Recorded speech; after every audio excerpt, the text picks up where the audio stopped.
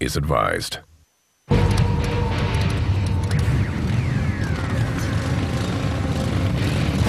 They're the most violent motorcycle gang in America. They'll stay and they'll fight to the end. They are nomads, sowing terror and fear wherever they ride. We're the toughest giant in the valley, and you gotta back that up. They are the Pagans, and their motto is do unto others, then split. Absolutely, positively.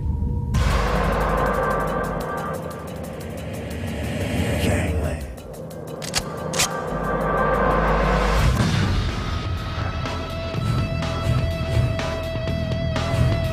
Pennsylvania. From its steel mills to its sports teams. This is blue-collar country, where people have been molded by harsh city streets and a Puritan work ethic. Its largest city, Philadelphia, has always identified itself with tough working-class heroes, like favorite son, Rocky Balboa. Philadelphia has a reputation of being a tough town. You know, their fans are tough. They like to see their sports teams win, and when they don't, they're not happy. The city of brotherly love can be anything but. The criminal underbelly of Philly has always been evident. Jimmy D, who's ridden these streets as a pagan, knows it well.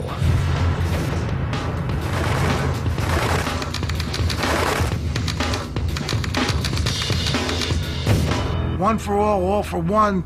Let's die together, let's fight together, let's together. That's the bond. The motorcycles and the brotherhood.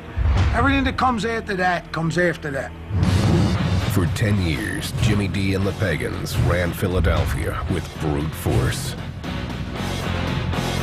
It's always been pagan territory, always been their turf. They've always let other biker organizations and biker gangs know that this is our place. The Pagans are a one-percenter club that proudly proclaims its outlaw status. 99% of the people in this world live by society's rules, obligations, and socially accepted behavior. 1% do not. 1% are outlaws.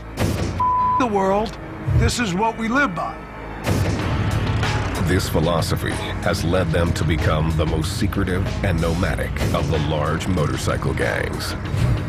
They don't have national or chapter clubhouses. They don't like law enforcement to even know where they're from, opting to forego patches representing their home state. What they have is 300 to 400 members. The Pagans' territory can be found in states like Pennsylvania, New York, Ohio, Maryland, and Virginia. Their sheer brutality often makes up for being outnumbered. What defines them is their propensity to do violence. They're a very violent group. They're a nomadic group. They are to themselves quite introverted as a gang. A lot of antisocial behavior. The Pagans have been linked to assaults, theft, and extortion, as well as weapons and drug trafficking. From menial bullshit, nothing, to murder.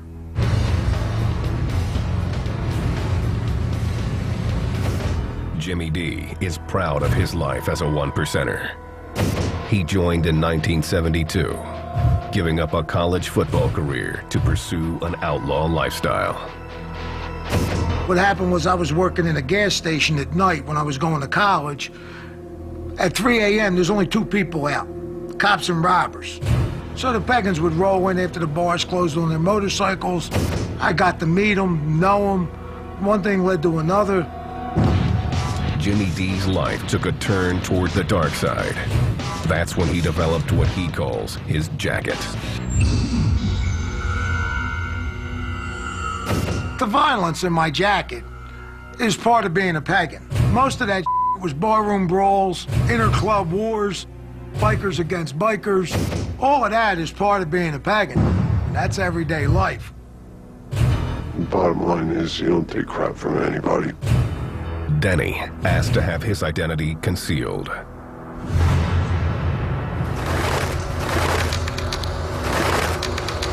He was taught to value brotherhood and violence above all else. Just all go down together. You know, you go in together, you walk out together. Simple as that. Denny got to know the Pagans in New York. You wanted to ride on Long Island and wear a patch, you were pagan. That was it. There's no ifs, ands, or buts. It wasn't long before he felt like part of the crew. I got to here and there, and they always had my back. I'd have their back, whatever, so it worked out good. Denny joined in the early 90s.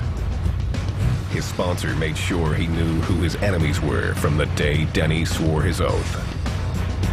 I went to his house. He said, listen, we don't want you to prospect. We want you to be a pagan. I want you to make sure that you know we're war with Hell's Angels. The Hells Angels are the Pagans' mortal enemy and the largest motorcycle gang in the world. Denny never forgot it, becoming a loyal and effective soldier in the war between the two gangs. You ever smell old blood? Pulling teeth out of your knuckles, pulling teeth out of your axe handles, pieces of brain. I mean, I've seen some up beatings, some nasty. The battle between the Pagans and the Hells Angels has been raging for decades, often with deadly consequences.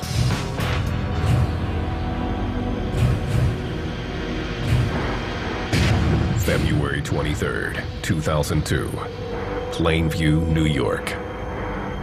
The Pagans gathered at a bar called Diamonds. Many had traveled from out of state, including the crew from Philly. Dave Henenlotter, a Nassau County detective, was there that day. You had guys from all over the regions coming. Some of them didn't even know why they were coming up. They were told, hey, we're going on a run, you gotta go to Long Island. A run is a trip the gang takes together. This run was a mandatory, meaning the gang didn't have a choice. Mandatory is someplace you're going, whether you want to or not, whether your wife's having a baby, whatever's going on, you're going.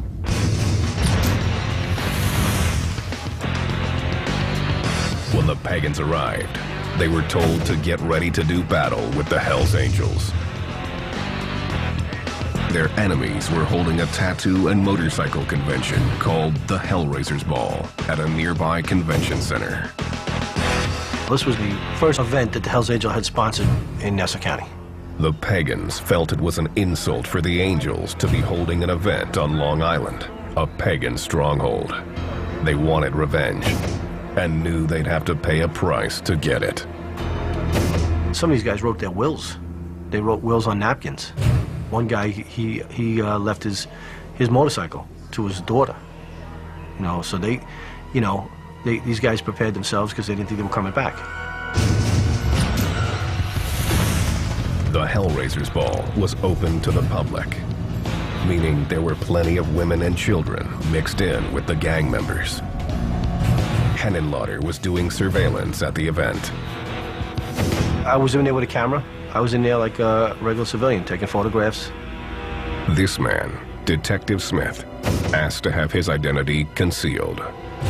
He was working undercover with the New York State Police at the event. There were more than 300 people, and outside there were several hundred or more. Everything was real calm. There was no problem until Pagans showed up, and all hell broke loose. Henenlotter was outside in the parking lot when the altercation started.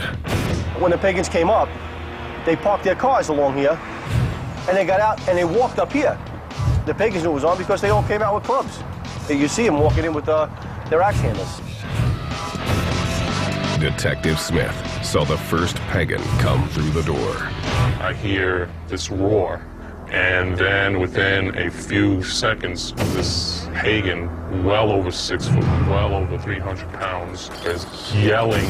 He had in his hands a piece of lumber, not a finished axe handle or a 2x4, just a big stick.